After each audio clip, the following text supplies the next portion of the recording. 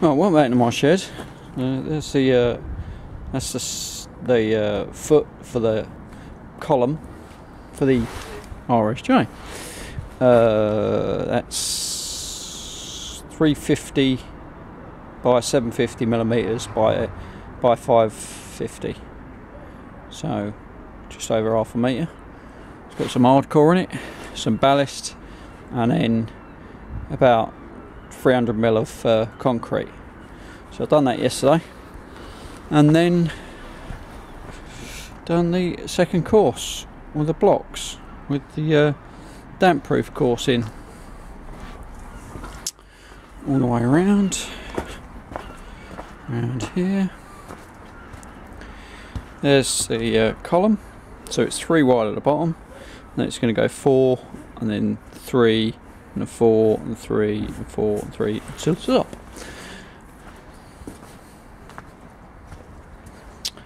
All the way to the end, and then I run out of light, so I couldn't do anything about this yesterday, and today it's just been mad. But I've gone and got my felt. I've got for my roof, I've got, what was it, about £500 worth of felt for 150 quid. So all helps. So yeah, I'm tomorrow I should have some more blocks delivered, and then I'm going to crack on. I'm going to do this bit down here, 2 courses, like inner and outer course, and then I'll do the inner course all the way round, and then Sunday I'll be doing the 3rd course, and then that will be where the wall ties are going, and the insulation. First lot of insulation, then wall ties, and then probably set up corners for the next row. But I'm on early next week, so I probably won't be doing any laying, because I won't have the time I get in from work. It'll be 3 o'clock at the earliest.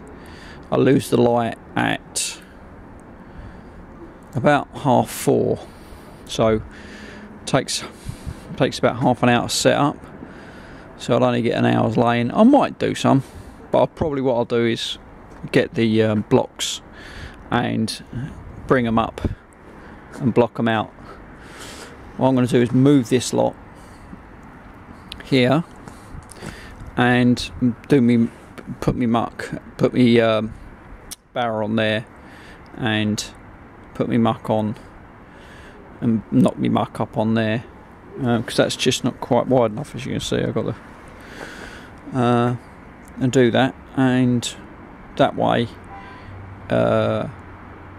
this area stay free. I might use it to block out, but I can still bring me sand in and drop me sand off there. So that was that. So be lucky, ride safe.